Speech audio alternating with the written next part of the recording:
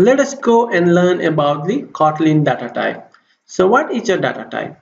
Data type, or a basic data type, we can refer to a type and also a size of a data associated with a variables.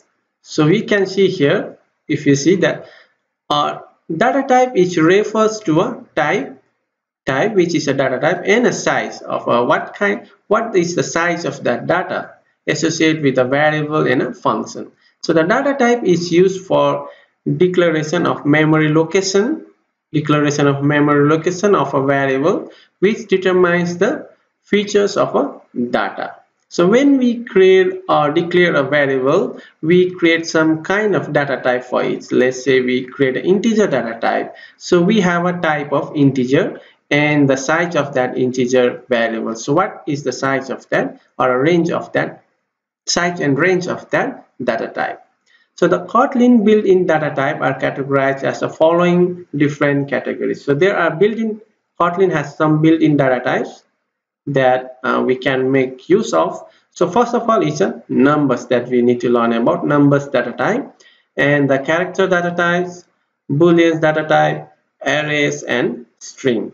First of all, we'll go and learn about the numbers data type in a Kotlin. Then we will go further with other kind of data types. So what is a numbers data type? So number type of data are those which hold only numbers. So numbers type of a data type is which holds only a number type of a data variable. So only numbers means like 0, 1, 2, 3, 4. So that is a numbers type. It is further categorized into different integer. We have an integer and a floating point. So the first that we need to learn about is a numbers type, or a number data type in a Kotlin, and which can hold only a numbers, right? And it has been categorized to two types. One is an integer, so one is integer, and number two is floating point. So let's go and see the data type over here. Data type, here you can see the bit width or a size and the range of that data type. So first we need to learn about the byte data type, and this byte data type has of 8 bits, and you can see the range, which is -128 to 127. So range is a value that it can hold. So it can hold from value from -128 to 128 plus 127. And third, which is of a 16-bit, which is the double the size of the byte, and we have a range of 32,768 minus 32,000, right, and to the positive 32,767. And we have an integer data type which is a 32-bit, which is, if you notice, is the double the size of the sort. And you can see the range is quite huge. I think somewhere that like at the 2 billion. And here we have next is a long. After int we have a long, and which is a 64-bit, and 64-bit double the size of the integer. And the range, you can see it can hold a very large amount of data, or it can hold a very large amount of data, if you can see. And similarly we have for a float, which is a floating point. Floating point, we have two special data type, which is a float and a decimal. So float is a 32-bit, and if you see that is holding a data range from here. And if you notice, we have something special over here, which is a dot. So dot is a decimal point, so it can hold a decimal value. So 1.10 or 5.20. So this kind of value can be held with the floating that or a float data type. And the last one that we have over here is a double, which is of the 64-bit, which is the double the size of the float.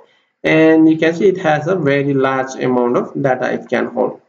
So float and the double, these two is a special data type with a numbers that can hold a decimal point. So if you want to make use of a decimal point, like where it will be holding your data will be holding a decimal value, then we can make use of either float or a double. So depending on our requirement. So just make sure that we have a byte, short, int, long, float, and a double. So the byte each of 8 bits, short each of 16 bits, int each of 32 bits, long each of 64 bits, float is 32 bit again, and double is a 64 bit. So higher the bit rate, you can see the bit width is the higher. If it is higher, that means it is consuming more memory. So whenever it says that 8 bits is consuming a very less memory compared to the short, and the short is holding a consuming a less memory compared to integer, and the integer is holding or consuming a less memory compared to the long, and similarly the float is holding or consuming a less memory than a double. So let's say you just want to take a hold a value of 1 to 100, then we can make use of byte. We don't have to make use of a integer. So integer, you can see, which is holding of 32 bits or a 4 byte, 32 bit or a 4 byte, that is holding a quite huge memory of amount of memory compared to the byte. So let's say if you want to just make use of a value that is ranging between 100 minus 128 to 127, then why not we make use of byte. So higher the you take, like let's say higher the data type that you take, it is consuming more memory. So depending on if you want to build a memory efficient apps, then we have to consider about the data type too. So it's very important to learn about the data type and what kind of data you will be using in your application. If you want to be a very memory efficient, then we have to learn about the data type properly. So let's go and see in a practical way. In the next lecture, we will be covering up a byte data type in our first lesson about the Kotlin data type. So let's meet up in the next lecture.